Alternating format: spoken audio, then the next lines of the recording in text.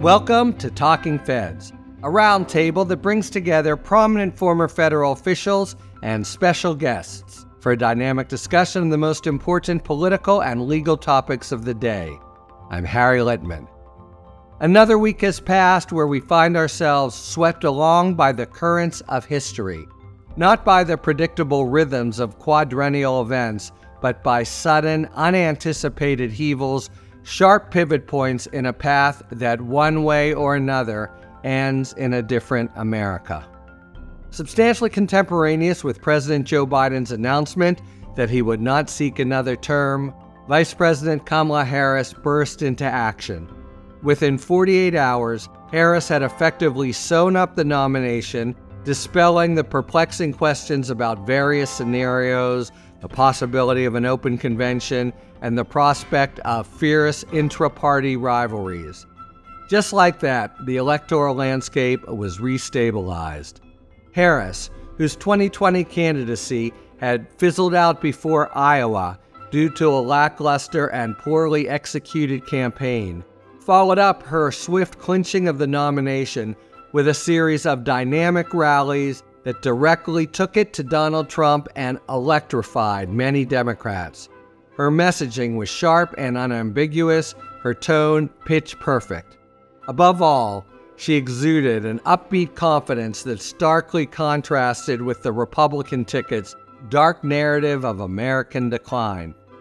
Far more challenging days are ahead for Harris, and the campaign remains at best a toss-up. Yet her dynamic start has overshadowed the previous fortnight of Trump and Republican gains. For now, it also has left Republicans bewildered, with their initial attacks on the vice president failing to gain significant traction. To analyze the remarkable turnaround in the presidential election and consider whether it's a lasting change or a temporary sugar high, we welcome three of the most respected and astute political commentators in the country. And they are Jonah Goldberg, the co-founder and editor-in-chief of The Dispatch, a senior fellow at the American Enterprise Institute, where he holds the Ass Nest Chair in Applied Liberty, a weekly columnist for the Los Angeles Times and my colleague there, and a nationally syndicated columnist since 2000 as well. And he hosts the popular and really excellent podcast, The Remnant, with Jonah Goldberg. Jonah, thanks very much for being here. Your check is in the mail. Thank you. Okay. Ali Vitali, the Capitol Hill correspondent for NBC News, where she's covered national politics for 8 years, every major election from the campaign trail since 2016. And her first book, Electable, Why America Hasn't Put a Woman in the White House, is in substantial part about Kamala Harris's first year as vice president and her prior, I think it's fair to say, ill-fated 2020 campaign for the White House. So I think we'll be talking a little bit about that book as we go forward. And Ali, thanks so much for joining. Thank you, Harry. Always a pleasure. And the Rick Wilson. Rick Wilson is a political consultant turned political writer and a co-founder of the Lincoln Project.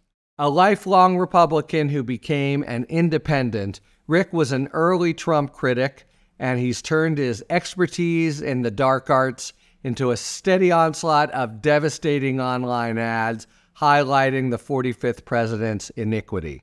Since leaving politics, Rick has published 2 books, Everything Trump Touches Dies and Running Against the Devil.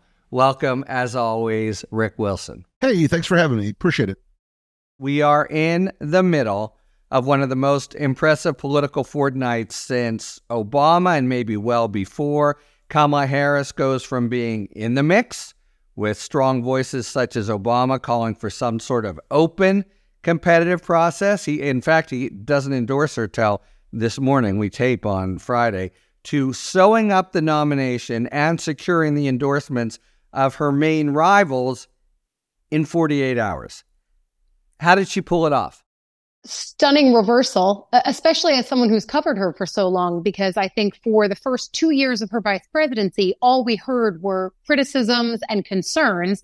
I was hearing them privately. Certainly we were hearing people air them publicly. A lot of that came around the role that she was playing or to the criticism of some not playing around the U.S.-Mexico border and on the issue of immigration. I think one of the things that I parse through in my book is the idea that in being historic as the first Black female vice president, people expected more from her, but the role of vice president is not to do more. It's to be a good partner and often just be behind the scenes as a message amplifier. I think the biggest change in the way that other people have explained this moment to me of why Democrats are now suddenly not just comfortable, but energized by Kamala Harris is this idea that she's now got a portfolio of issues, specifically in reproductive health care, that really lend to her as an authentic messenger. That's true on Black maternal mortality. That's true on abortion access. Voting rights is yet another piece of that, despite the fact that it's impossible to pass through Congress. The issue set has moved more towards her sweet spot. And so that's why we saw a little more comfort around the coronation. But again, no one was more surprised than me to watch all of these Democrats come out and act as if all those years of concern never happened. It was really stunning. It felt to me more like, which is an interesting point. I'm not saying it's wrong. I'm just saying I hadn't really thought about it that way. It seemed to me that as someone who thought it would be smarter and better for the Democrats to have something like an open process, I don't think I completely appreciated how unbelievably difficult that would be psychologically for the Democrats, insofar as it is a painful thing to force a president off a ticket. I understand that the going talking point is that he's a modern day George Washington and he did this for purely selfless reasons. But I think the sand ran out of the hourglass for the selflessness argument in a lot of respects. And it was always going to be difficult, if not impossible, to sidestep Harris if she fought the idea. And the fact that she didn't, it just made it such an easy place to settle after all that chaos. And I had not appreciated fully, as someone who's just enjoying watching the chaos, how hungry both the elites in the party and the rank and file were to stop the acrimony and stop the bitterness and unify once they pulled off the thing that they agreed that they ultimately had to pull off. And so I think that it was more inevitable than I had appreciated. And the fact that she played it very smartly. I think the thing that really changed the dynamic was when they started leaking, and they clearly were leaking it. Maybe Ali was one of the people who got leaked to her, was putting forward the list of vice presidential candidates, which all of a sudden changed this incentive structure for a lot of her competitors to be more, I don't want to be the one to cost the Democrats the election. And given that it looks like it's going to be Harris anyway, I better fall in line too. And so it had this galvanic catalytic effect of expediting the endorsements even faster, to the point where, Joe Manchin was left standing there like a big dog whose food bowl had been moved, thinking, well, wait a second, I thought we had open process. Someone said something about an open process. And eventually he was like, yeah, I'm not even a Democrat. This is a pretty heavy lift. No one's returning my calls. And so it just became a done deal. Do you know what, though? I think you hit on something that's so important, which is this idea of as someone who was talking to a lot of Democrats electeds during the interim 3 weeks of hell, I'll call them nicely, the freneticness and the panic is so and was so exhausting that I think there was a little bit of that too. This idea of oh my God, this has been horrible for the party. Let's line up. The second piece of it is they did not want to be seen as disrespecting a Black woman, especially as Black women voters have been so central, so loyal to their coalition. But then I also think there's a third piece of it too, which you sort of hint at, this idea that Joe Biden came out and endorsed her. And not only would it have looked like they were surpassing and overlooking the first woman of color vice president, but also that they were saying, okay, Joe Biden, we just forced you out. And also now we're saying pass the torch, but we want to control who you pass it to. I think Biden's role in this is actually really important for sort of stilling the waters around elected Washington and coming out so early and immediately and saying, yep, we're going to go for my vice president for all the structural reasons, political benefit reasons, all the other reasons. I'm just going to make it clear, this is my girl in this situation. And I do think that carried a lot of weight too, because people do respect the president. I agree with that. I do think the most interesting 30 minutes in modern politics in the last 20 years are the 30 minutes between his announcement that he was resigning and then his endorsement of Harris, because he could have very easily put that in his announcement. And I just would like to know what the conversation was, because sort of the logic that you're pointing to also points to the fact that, like, he's been going around bragging about how he appointed the first female vice president, first black female vice president. That's part of his argument about his legacy and his accomplishments. Yeah. And for him to throw her under the bus contradicts his own narrative about himself. So, like, why that delay? Maybe they had some theory about it that I don't know, and they always intended to endorse, but it's just interesting to me. It is. Everything you guys say is true. But in advance, those were the reasons why it sort of had to be Kamala. But there were reasons why it couldn't be Kamala. And it had everything to do with her sort of lackluster at best performance as a candidate and a vice president. Sure, part of it's the issue set, but it even seemed a little churlish, like, oh, I don't want the immigration. I've gone back and listened to, with a couple exceptions, including that one recycled ad. She was a fairly banal, I would say, candidate in 2020. And pretty much from the time of the debate, she just became incandescent, called on something that we didn't know she had, and she was crisp and clear and good-humored and upbeat and pitch perfect. I think that people didn't necessarily expect, and that certainly it was part of what was electrifying about those 48 hours after. In 2019, she had these moments in the debates where all of a sudden she would like hit a grand slam, but most of the time she was like a 125 hitter. She'd been through 2 big statewide races. She'd been in public life, but she wasn't able to dominate the stage, especially in a year where you had Bernie Sanders, Elizabeth Warren, Joe Biden, Pete, but all these other people who had their sort of individual slices of the Democratic psyche. What I have seen in the last 5 days, is, a pretty happy warrior. And that does matter in politics, this sort of feeling like you're in this fight for the right reasons. You're joyous in your approach to it. And look, for all of Donald Trump's campaign charisma, he's not a guy with a lot of joy. He's not a guy who gives people a sense of like, wow, this campaign could actually be something that inspires me. And I don't know if her having a pretty rough 3 years, and let's all admit it, she's had a pretty rough 3 years as a VP. It has not been easy. I don't think she's had a lot of easy days in that job. Maybe it made her harder and sharper and ready for this challenge. And thus far, and I say this a lot, no candidate who runs for president ever knows or expects what's going to happen. There's always an externality. She will have bad days ahead. She will screw up one day. She will make a mistake. And she'll have to fix it, clean it up. It's going to be hard. There are going to be bad days ahead. But, when you start off with a series of pretty good days like this, and she set a bar for her performance, I think, maybe that gives her a little bit of confidence going into what's going to be a really, really loud and ugly fight ahead. True. She's had this kind of X factor that even presidential candidates, only a real rare subset have. And I think it does have to do with her sort of confident and upbeat tone.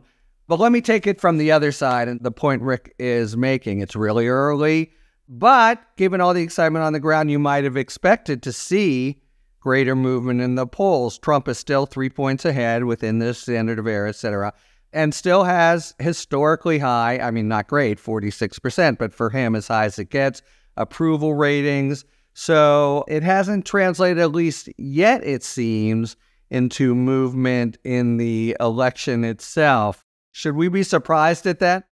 We're still very early in the process. I'm not surprised. We didn't get in the field till Monday night, and we've got some early data back, but I'm not ready to confidently say that's positive for her. But when you look at how the numbers have closed, yes, she may be behind Trump in some states, but she's not 6, 7, 8 points behind Trump. She's now 1 or 2 points behind Trump. So, and we'll see. Again, it is very early going, but the importance of launching with a strong, first week like this, I think has rebuilt some of the Democratic voter intensity. We'll see how those numbers play out in the next couple of weeks. It certainly seems to be rebuilding African-American voter intensity for the Democrats. And I think the contrast of her great week and Trump having to play defense with J.D. Vance all week it's not been a great week for Trump. And he had a lot of good weeks in a row. Let's be honest. He had 6 weeks of really good luck. By not doing anything. Right. Actually, Trump tends to benefit from not doing anything. Exactly. His numbers tend to go up when he doesn't talk.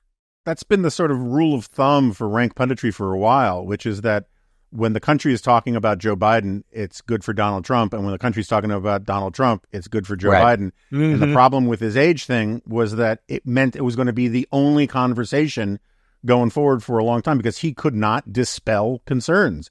And I think some of the raw excitement was just like, I think people had downgraded their expectations so much that they forgot what it's like to actually have a candidate, virtually any candidate, who can campaign, who can make an argument, who can do 10-hour days, right? And like, it's sort of like I had sinus surgery last year, and for 5 days, I couldn't breathe through my nose, and it was horrible. And then just being able to breathe through my nose, I felt like I had done a kilo of Coke. I mean, I was just like going nuts. Just to see a candidate who, flawed as she is, I mean, I think she's a flawed candidate. I don't think she's the best Democrat to put up against Donald Trump for all sorts of, reasons. But she can campaign. She can make an argument. She can put some energy, some verve in, and people are like, oh my gosh, we could actually win. We could actually run against this guy. And I think some of the exuberance was just stemmed from that. The kilo cocaine comment is a very good segue to one other aspect I wanted to think about her, which is her prosecutor's credentials. Because in 2020, one of the things that happened, very different time, wake of George Floyd, but she actually alienated African-American voters with her starchy, tough on crime past and her sort of prosecutorial bona fides, which she had. Convictions rose 20% on her watch when she was a DA, gun crime convictions and the like. But she's got this baggage now. What do you think is the right way forward for her as a quote-unquote former prosecutor? Is that the role she wants to play, prosecutor? Can I say the primary is a completely different landscape than a general election for so many reasons? I mean, politically, it made sense why Black voters were shying away from her, especially in states like South Carolina. I remember many a conversation with Jim Clyburn, even before he endorsed Biden, talking about why he didn't think Kamala Harris and Cory Booker specifically weren't making waves with the Black electorate in that state. It's because Biden had a lot of goodwill with those voters, both because of the role he played with Obama, but also because they knew him longest and best. Harris now is not in a primary situation. It means that issues of race and gender, which I like to focus on as a secondary thing to the politics, it's completely different in a general election, because if you're a Democrat, you're voting Democrat. If you're a Republican, you're voting Republican, and everyone's playing for that 6% in the middle. For Harris, that makes it easier to not debate the idea of being a prosecutor, though I will say, at least when she ran in 2020, the complaints that I often heard from immigration groups, for example, was that she was not as progressive as they wanted her to be in that prosecutor's record. Of course, Black voters had their own issues there. All of that is really important. But right now, if everything is just how does it compare to Trump, who is a felon, and she is not, and she is a lawyer and a prosecutor, I mean, that is the way that Democratic voters look at it. I think she should definitely lean into her record on all this. I mean, just one point about the South Carolina primary stuff. The other thing that sort of puts a magnet next to the compass of people who've been around for 30 years following politics is like when I was growing up, for want of a better shorthand, the Black left, right? The Jesse Jackson faction of the Democratic Party was definitionally the left wing of the party. That's no longer the case. The backbone of the party are those middle-aged Black women voters who are to the right of a lot of the sort of barista socialists that dominate a lot of the conversation. They're not Bernie bros. And I think that one of the reasons why they were skeptical of Harris was they didn't think she could win because she presented too left-wing in a lot of different ways. I think they had a similar problem with Cory Booker, and they had a similar problem with Pete Buttigieg, and they had a similar problem with Bernie Sanders and Elizabeth Warren. The smart thing about Joe Biden, which saved him in the end, was that he presented more moderate. And it was bizarre to me that so many people in 2020 wanted to run in the Bernie Sanders lane, leaving this space open to Joe Biden, who was reassuring. No one could say he was a radical because they knew him, right? There was nothing othering about him and all that kind of stuff. And I think a lot of people picked up on that. On the prosecutor point, I think the prosecutor versus the felon stuff was very smart and very good when she debuted. It's a great thing to do in the Delaware headquarters. It was a signal to very committed Democrats that she gets it. She's going to go after Trump. She's the one to go after Trump. That's great messaging to get the party in line, the true believers, right? To get them enthusiastic and to start making all those donations that she got. I would pivot a bit. Some of the throwaway lines are great, and she should use them in part because they just piss off Trump, and it's always good to piss off Trump. But the voters who really want to see Donald Trump prosecuted and think he's a felon and all of these things, which I largely agree with, they're voting for Harris already. It's that 6% that Ali is talking about who think that the prosecutions are to one extent or another political, or they just don't care very much about them. They care about like inflation and crime and immigration and all those kinds of things.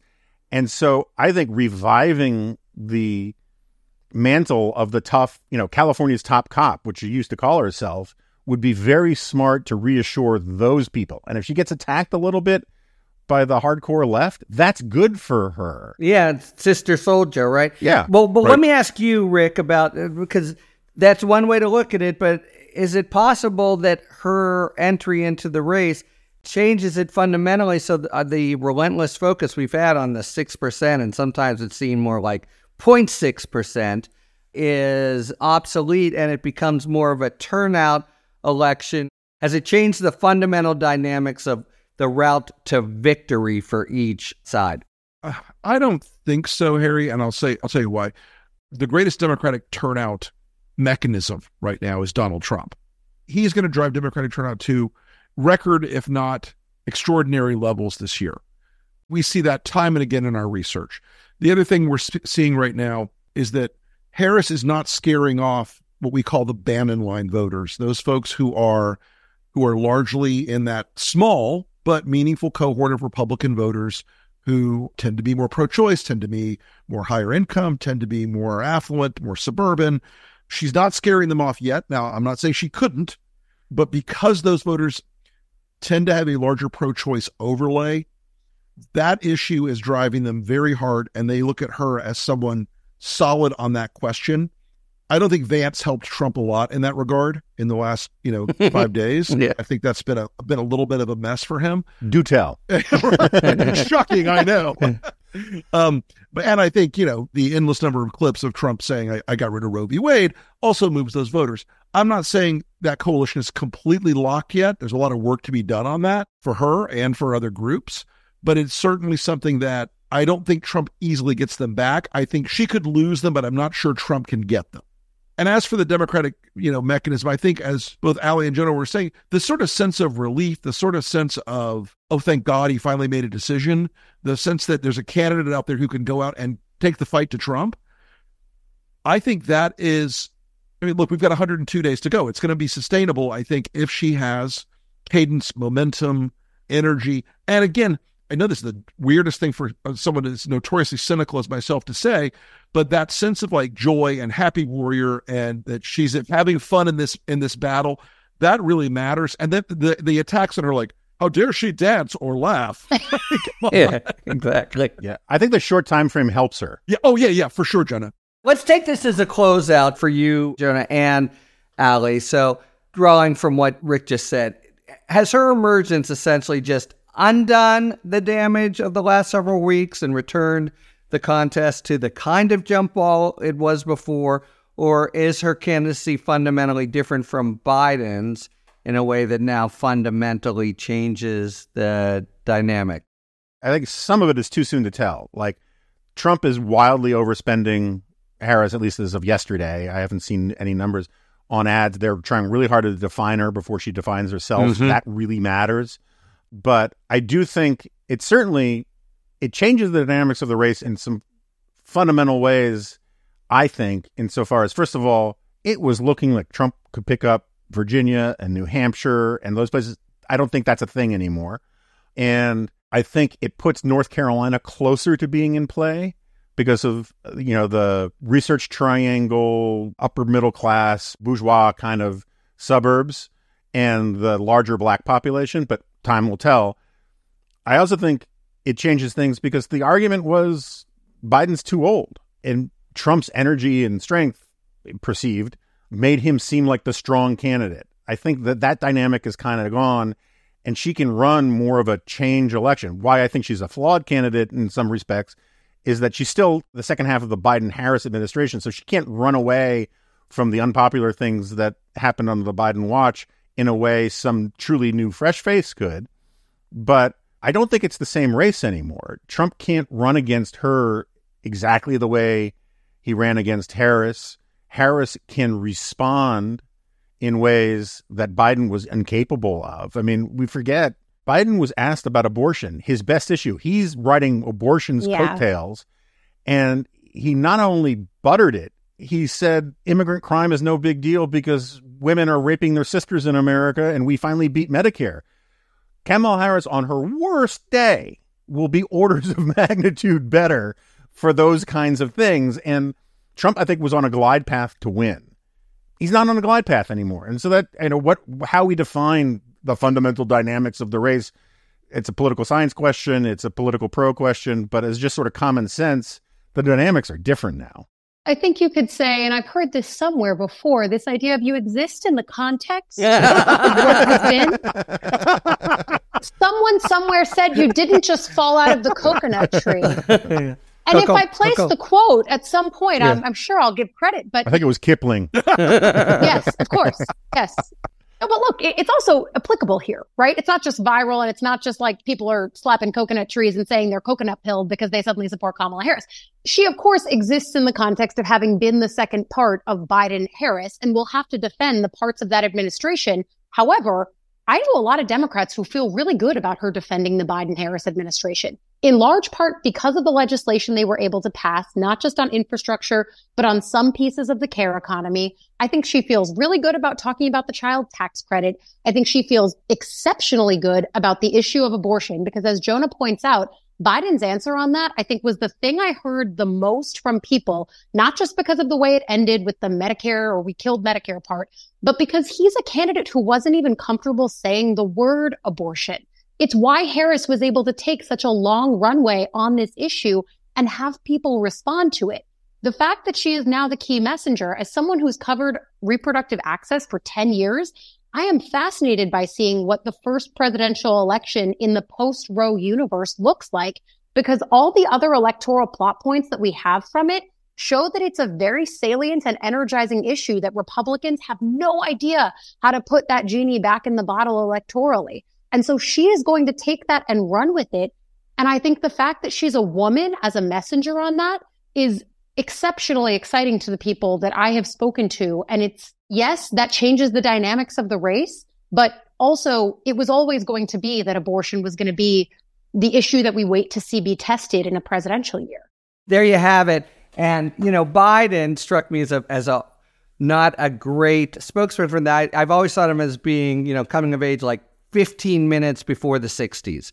It's still like, these kids and birth control, whatever. He wasn't a powerful spokesperson. Let's spend a few minutes analyzing Joe Biden's decision to drop out of the race. We've talked about it a little already, and the decision to endorse. Let me start here because you sort of served it up, Jonah. It is playing, right, as, a George Washington selfless gesture, country and party above overambition. Fair or fulsome, would you say? I think we should show a little grace insofar as it was a hard thing to do and it sucked. He shouldn't have run again in the first place. I think the coup stuff about, Democratic elites had a coup thing is hot garbage. The voters have been screaming to pollsters for 2 years, don't run this guy again. And finally, the elites listened to it when it became impossible to deny the problem. This was not led by party elites. They were the final coup de grace on something that had been building for a very long time. That said, I thought his speech was a missed opportunity in a lot of ways. It also sort of demonstrated that he could not have run a real campaign, never mind served for 4 more years. What do you mean by that? Yeah, look, there were some sound bites, and that's what's going to get remembered, and those were fine. The sort of argumentum ad John Meacham, fine. But the stuff in the middle felt like a mini State of the Union address. It was a laundry list of stuff where he came across as a guy who said, trying to make the case that he deserved to be president again because of what he had done, which I understand why he wanted to say it, but I think he should have been talked out of it. And he never actually explained why. I felt there was a little bit of a grumpy old man thing to it, where he was just like never actually said why he was stepping down, other than party unity, which runs counter to his larger message about putting country first and all that kind of thing. And at the same time, you give the guy a gold watch early and you shuffle him off the public stage this way. You let him have his say, and getting too grumpy and nasty about it, I don't think serves any purposes.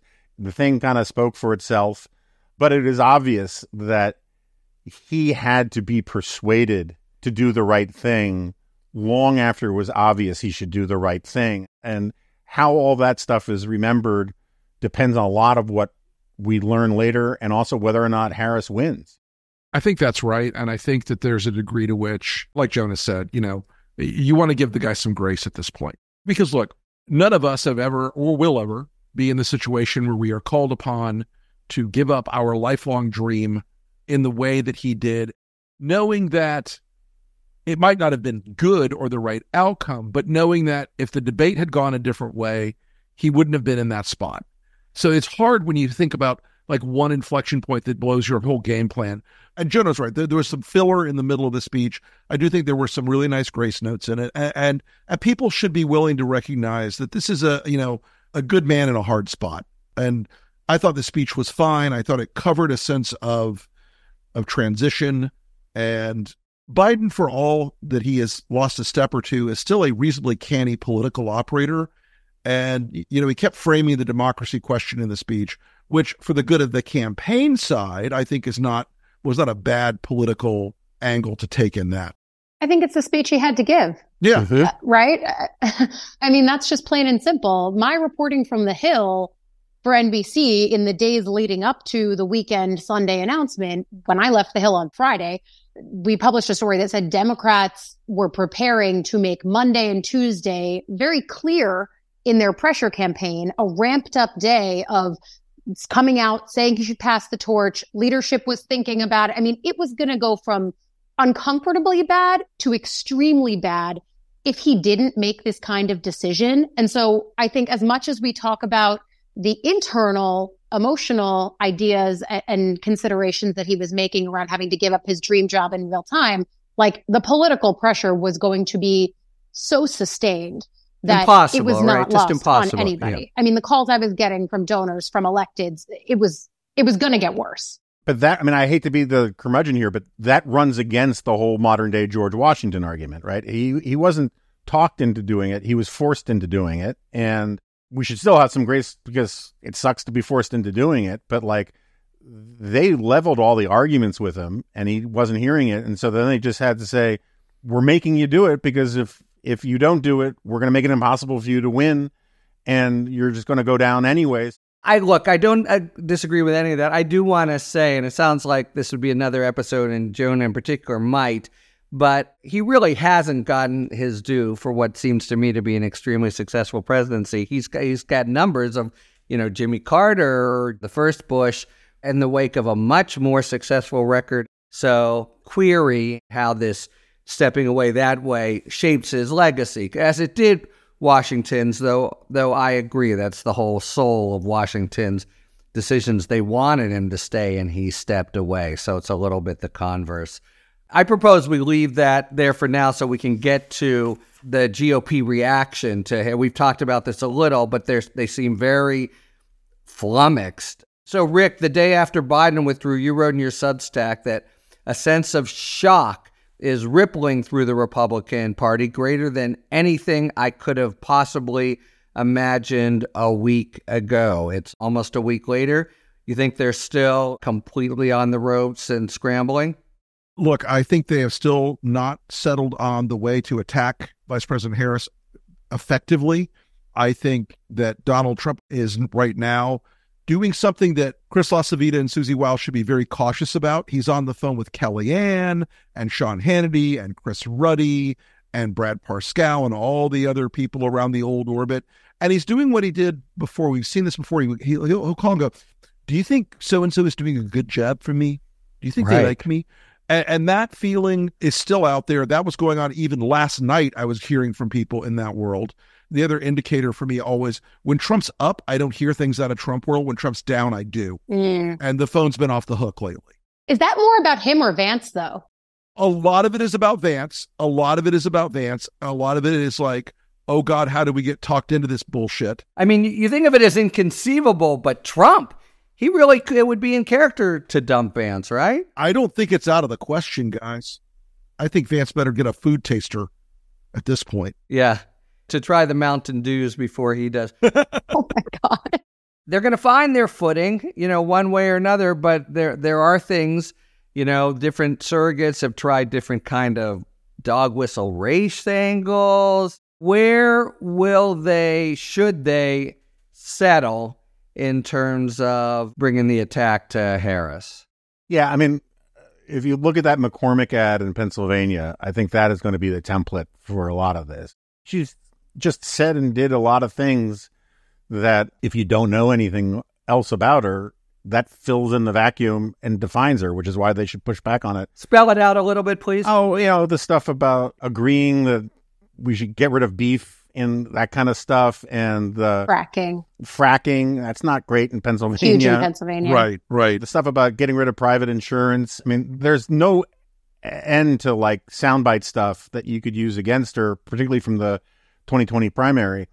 And we're going to see a lot of those kind of quotes a lot. You're going to see a lot of making fun of her laugh stuff, which I think doesn't have the oomph that they think it does. It's the kind of thing that works really well with people who already love Trump. But if you already want to hear misogynistic, sexist, weird stuff like that, then yeah, that's going to work really well on you. But I actually don't think, and the Speaker of the House seems to share this assessment based on what he told his colleagues in their caucus meeting, I don't think that people coming out and calling her a DEI hire is the way to bring that 6% of swing voters, the people who voted for Nikki Haley and are looking for anybody but not Trump. That is certainly not how you get them on board. But clearly, we've all followed Trump for long enough, and I did the 2015 campaign, right? So we're all here. We know what he uses to go after his opponents, but we also know the way he goes after women. I mean, with Hillary Clinton, it was she lacks the strength and stamina to be president. She doesn't look presidential. We saw it with Carly Fiorina, that face. That stuff doesn't really work. People call that out. And actually, Democrats have gotten smarter, and the cultural landscape for girl boss, feminist, whatever culture has made it cool to be a powerful woman. That's not something Hillary had the benefit of in 2008, and she barely had the benefit of it in 2016. But it is something that Kamala Harris will have the benefit of now. And I know that we think, the Taylor Swift universe of voters, like it's untested. And I know that an election is not going to hang on that. But I also think that it really undersells the energy that women voters feel when you see someone attack them for being childless cat ladies as if that's a bad thing. I think that we undersell that kind of talk. And to put a finer point on it, I always think about gender as like the touchy-feely stuff that is inquantifiable and thusly easy to put aside. But I do think that if you think that gender is not part and parcel to this campaign, then you weren't watching the RNC. Because masculinity and hypermachismo were the central features more than anything else on that stage. And men are driving the gender gap. So gender is so central to this. Ali, I think that's right. I had a conversation with someone today who basically made the point. He goes, you don't know that Taylor Swift could activate, or all these celebrities could activate a cohort of low propensity Democrats. You just don't know that. I'm like, you know what we didn't know in 2016? We didn't know that Donald Trump could activate a large cohort of low propensity Republicans who only knew him from watching The Apprentice. Is Brat the new apprentice? There you go. Look, all true. I'll just say, I think there's been undertones to what all of you have said. There's no disagreement here. It's like, it's so bizarre to say it, thinking of the vantage point of 2 weeks ago, but there is a feeling that I think some Dems are getting a little cocksure. Not the most level-headed ones, but attacks are coming, bad days are coming, and they'll fasten on better. But the fact that they're having so much trouble, besides endorsing the Rick Wilson point that they just didn't have a plan B, they were going to run against Biden and own Biden, also shows that there's a particular dynamic or chemistry between Trump and Harris, and in 2024, as you're saying, Ali, that It's a bit of a hard political problem. You can't just go to the obvious routes, and you got to be delicate. And they have not figured it out.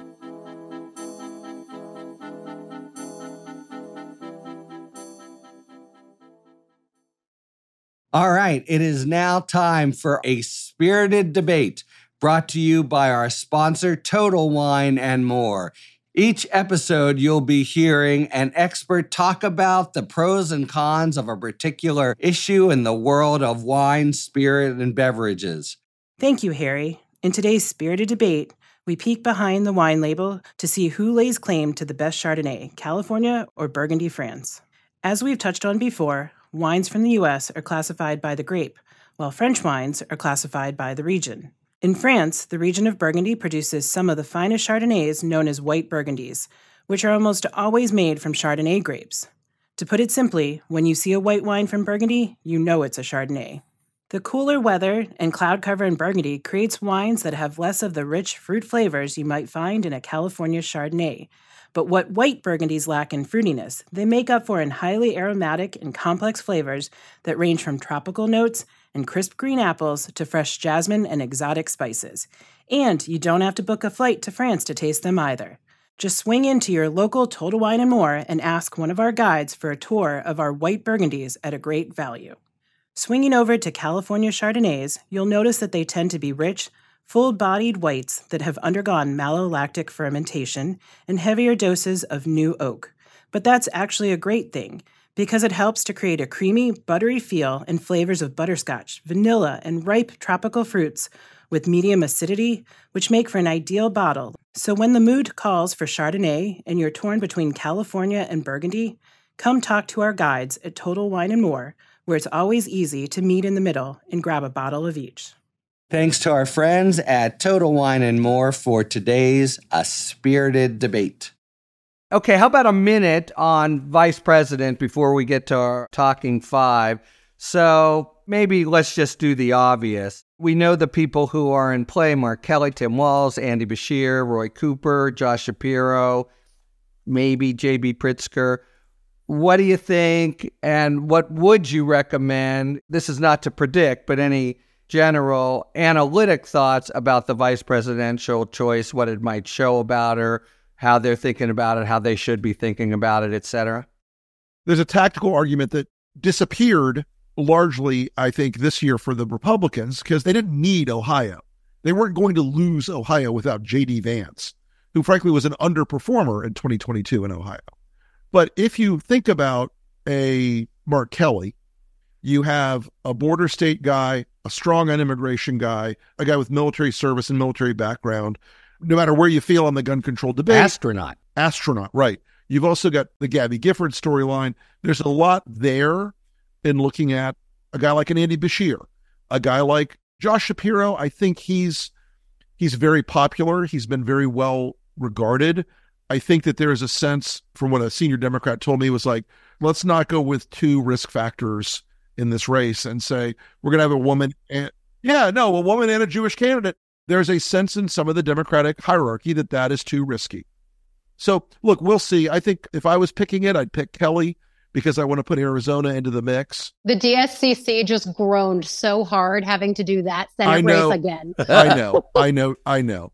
But you know what? He serves out the rest of the term. A Fontes or somebody else is going to be great. It's not the worst thing in the world for them to be able to put a swing state. I think he would help put it into play pretty meaningfully. So that's my 2 cents. I'm glad you didn't mention Buttigieg because I think he would be a disastrous pick. But I'm torn between sort of my is and my ought on this, insofar as the fact that I think Rick's entirely correct that people are scared to put a Jewish candidate on, but that is not a great reflection on the Democratic Party right now. It's the reality that they have, though. Come on, though. Mr. Goldberg, let's put it this way. It's just too much. The national discourse in this country on cable news and whatnot, if Trump couldn't put a Jewish candidate on the ticket because of anti-Semitism in the Republican Party, the conversation would be a nonstop drumbeat about how this confirms all the priors of liberals about how they view the Republican Party, Instead, everyone sort of talks about this in sort of purely pragmatic, antiseptic terms, and I have a problem with it. That said, I agree that it's a problem, and shame on the Democrats for having it. But if, and there's a huge if Shapiro had data and facts and an argument to be made that he could actually deliver Pennsylvania, oh, it'd be here. It's a no-brainer to me. Yeah, and right. Close the door. But the same could be said for Roy Cooper, right? And North Carolina. Pennsylvania, a bigger plum. I agree, but yes. But the only other point I would make is that, I'm someone who thinks that she should tack right. She should sister soldier the hell out of her positioning and just take these issues, a lot of issues, away from Trump. Putting Shapiro on the ticket and telling the sort of hardcore anti-Israel people, a lot of whom I don't think are going to vote for Harris anyway, deal with it. And it would be a pretty strong girl boss flex move. But I can understand wanting to do a safer play, so I think Kelly makes a lot of sense. One of the things that I think will be a lot of fun is Kelly has an identical twin, so you could use him as a fake surrogate. Just put him out there. John Fetterman has no idea what's coming. Yeah, and then all the conspiracy theories. How was he in 2 states at once? I think it would be great. The only thing I'll say on the VP stuff is the thing that I have heard is if you look at on our network, on other networks, when we make the graphic of who's in the play on this, it's hard to ignore the fact that when you look at the graphic on my network and other networks, all the guys who are in contention for this are guys and all mostly white. I mean, Wes Moore, I think, is mostly out of the conversation. Gretchen Whitmer seems to want to take herself out of the conversation. Gina Raimondo is in to the extent that she's like in the talk bubble, but like in terms of who's serious in this, I think we all have heard that she's not serious in this. But that's a feature, not a bug, of at least the way the Harris campaign is thinking about it, in large part because they already feel like they can be barrier breaking with who she is in terms of her identity as a candidate, that they also realize that they are going to have to add balance, whether it's balance from a policy perspective, a geography perspective, or also just sort of a placating factor. And several people who were involved with the Obama pick of Biden have said to me that as much as it was adding a gray beard on foreign policy and making it clear that someone had bona fides in the Senate, it was also a matter of Biden wasn't saddled with the same questions around race that Obama was. And that's critical here too. Exactly. And that's the riposte to Jonah, I think. It's different if Trump's doing it from if Harris. All right, we'll leave it there. We may know by next week. We've got 1 minute left. Our final Talking 5 feature. We take a question. We each have to answer it in 5 words or fewer. So right now, the sort of moniker out there in prize fight terms is the prosecutor versus the felon. What would be an alternative tagline, 5 words or fewer, for the Kamala Harris versus Donald Trump contest? Happy warrior versus cranky grandpa. Good. Safety over chaos. Gen Z taglines versus Facebook comment arguments. Nice. And I'm going fat, old, ugly versus opposite. Thank you so much, Jonah, Ali, and Rick. And thank you very much, listeners, for tuning in to Talking Feds. If you like what you've heard, please tell a friend to subscribe to us on Apple Podcasts or wherever they get their podcasts. And please take a moment to rate and review this podcast. You can also subscribe to us on YouTube, where we are posting full episodes, talking books, and bonus video content, including my preliminary take on Biden's withdrawal and what happens next. You can follow us on Twitter at TalkingFedsPod, and you can look to see our latest offerings on Patreon. Talking Feds is a completely independent production, so if you like the work we do and are inclined to support the show, joining our Patreon is the best way to do it. Thanks for tuning in, and don't worry, as long as you need answers, the Feds will keep talking. Talking Feds is produced by Catherine Devine, associate producer Gabriella Glick, sound engineering by Matt McArdle. Rosie Dawn Griffin, Hamza Mahendranathan, David Lieberman, and Emma Maynard are our contributing writers. And production assistants by Akshaj Turbailu and Anna Salvatore. Our music, as ever, is by the amazing Philip Glass. Talking Feds is a production of Delito LLC. I'm Harry Littman. Talk to you later.